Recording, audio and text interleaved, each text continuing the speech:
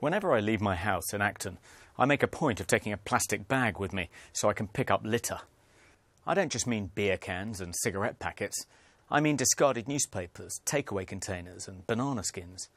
I even pick up those little black plastic bags that dog owners leave beside trees or hanging from railings. If I'm with my children, they often run ahead shouting, "Ugh!" and "Yucky!" They're embarrassed, and rightly so. In contemporary Britain, it is now more socially unacceptable to pick up litter than it is to drop it.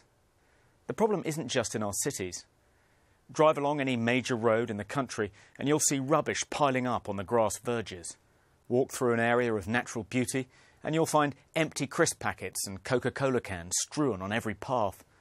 Beaches that were once the glittering jewels of our sceptred isle have been transformed into all-purpose wastepaper baskets.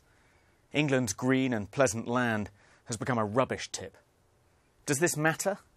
I think it does, and not just because we're polluting our environment and endangering wildlife. It matters because it sends a message that we don't care about the common parts of our communities, private affluence and public squalor.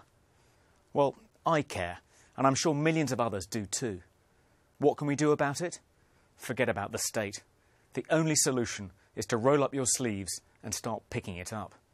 Yes, it's embarrassing, but not as embarrassing as seeing our beautiful country, with some of the finest architecture and landscapes in the world, descend into a third world slum.